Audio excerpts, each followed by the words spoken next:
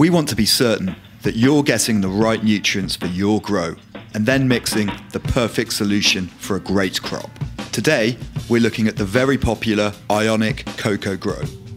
Before we mix this solution though, we need to remind you that all UK tap water contains chlorine. When tap water is exposed to air, this chlorine will evaporate, altering the pH of your solution. Chlorine evaporation takes 24 hours.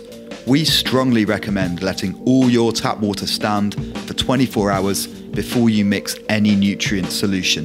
The pH of your solution needs to be between 5.8 to 6.3 for optimal nutrient uptake. Let's get some Ionic Coco grow in there.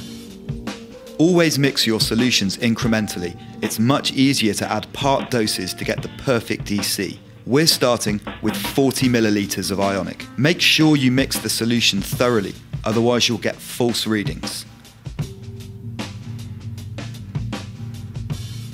Our EC is 1.2, a good midpoint for plants in the vegetative stage of growth, which is what Ionic Coco Grow is designed for.